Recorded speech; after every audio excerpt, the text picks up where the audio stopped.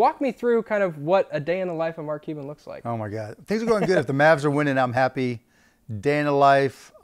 Used to be I took my kids to school to start the day, but my 16-year-old daughter's now driving. That's an adventure. And then just stuff like this, interviews, meetings. I try to do as few meetings as possible, but they happen. And then just reading and getting whatever I need to get done.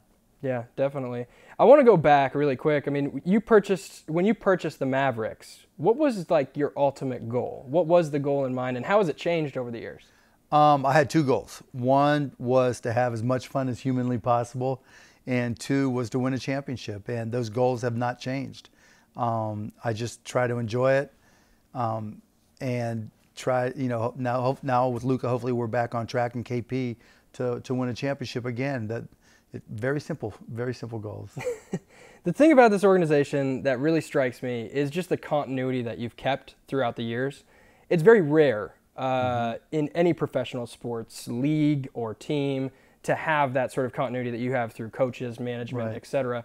Why do you believe that's so important, and kind of what's the structure of the organization, and why is that so? Well, it's the same fundamental principle that I had when I first bought the team, that don't make a change unless you have someplace better to go. And so change just to change something or to send a message, I'm not a big believer in. And so when I came in, Nelly was the coach and general manager, and Donnie was an assistant coach, an assistant general manager effectively. And it was obvious to me that they'd forgotten more about basketball than I'll ever know. And so the concept of me coming in and just making changes to bring in people I hadn't met yet just didn't make any sense to me. And then it's the same thing with coaches. I mean, now with Rick, he's a great coach. And it's not like, okay, Rick, we had a bad season, let's go find somebody better. You're not going to find somebody better.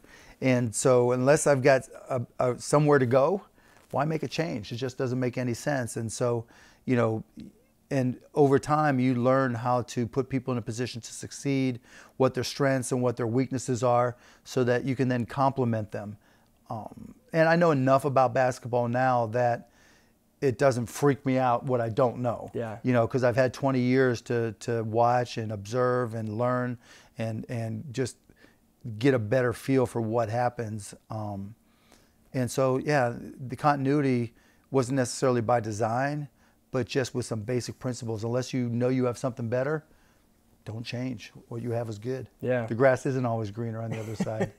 I think a lot of people come to realize that, obviously. You look at when it's too late, yeah. Yeah, exactly.